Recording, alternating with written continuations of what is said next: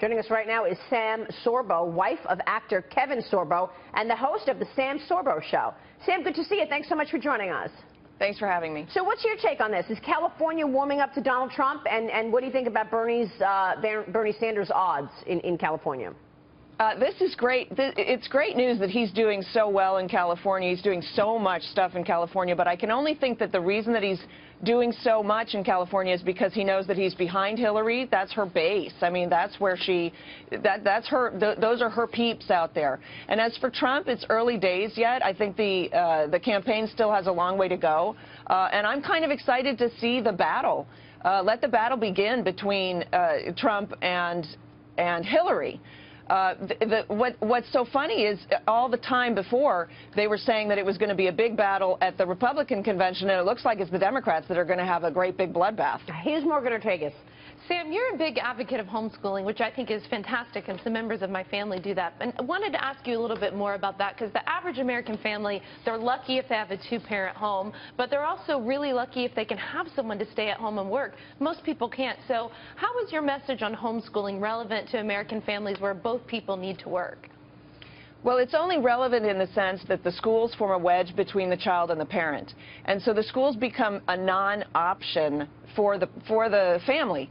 Homeschooling is not nearly as difficult as people think it is. The education bureaucracy wants you to think that you just can't do it.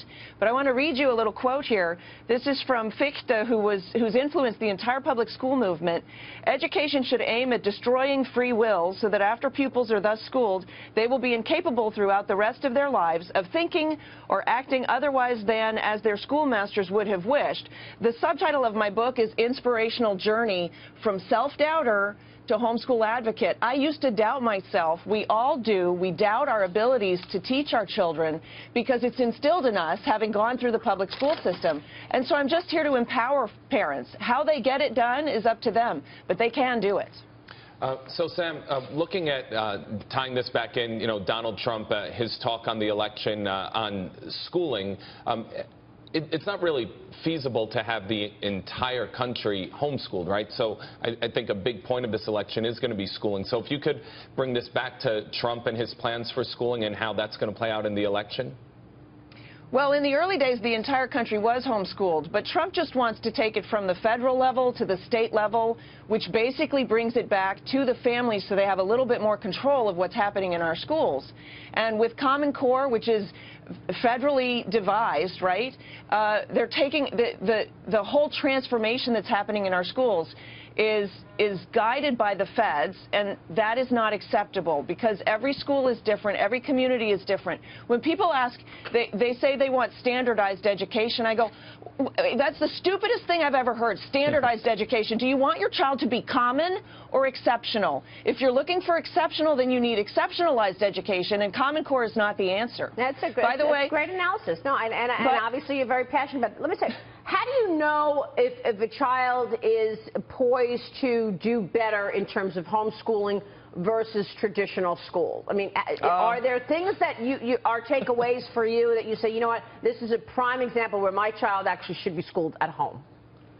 There's only sort of one caveat for me that questions the choice of homeschooling, is that would be the only child who lives out in the boonies and has no access to any kind of social issues, socialization or whatever. Okay. But when people argue, oh, socialization is the reason I take my kids to school, no.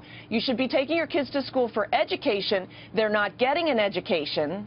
And the socialization that they're getting with the bullying and everything is quite questionable. So you really have to rethink it. Now, there are other options.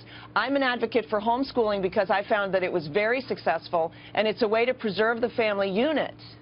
Yeah. There's also a political tie with the homeschooling movement across the country. If you look back to the birth of the Tea Party, it was actually in the South in particular, in the homeschooling movement, that was where you had a lot of people really connected with one another. And even in this presidential election, people who homeschool in states like Iowa and their support for people like Dr. Ben Carson, again, it's a very powerful, and it's not kind of a loose grouping of parents. It's a very interconnected network of people, state by state, but also nationally. Yeah, that's really important. You're right. Yeah, it's like the... Go ahead. Sorry. Go ahead, Sam. It's like the best kept secret. Exactly. It really is, and there's It feels groups like now that. that are forming, and there's just a lot of opportunities. So I urge parents to check into it and see if it might be an option. Try it for a semester, see how it goes. And, congrats to you for the book and for getting this this conversation going in America, Sam. We want to ask you about this other story that we're watching. Facebook, Twitter, Microsoft, and Google all agreeing to new rules over hate speech. According to new rules released by the EU this week, the technology companies are investigating, and they say they're going to remove online hate speech within 24 hours before it goes viral. What's your take on that? Well, who is the determining factor? I mean, is there like a book that could tell us what would constitute hate speech? Or are they just going to go? It's pretty obvious, right? I mean, when someone's just, hating someone else online, I don't know what would be determined, who determines what's really bad, but I guess anything hate related. Okay, Hillary Clinton is calling Donald Trump dangerous. Is that hate speech? I think that's free speech. What do you guys think? But I think that it's so ironic and kind of repugnant that Twitter now is going to get on board with this when they have really failed to police the terrorist activity of ISIS recruiters. For years it was going on, and only when they got called out about it did they really started taking these accounts down.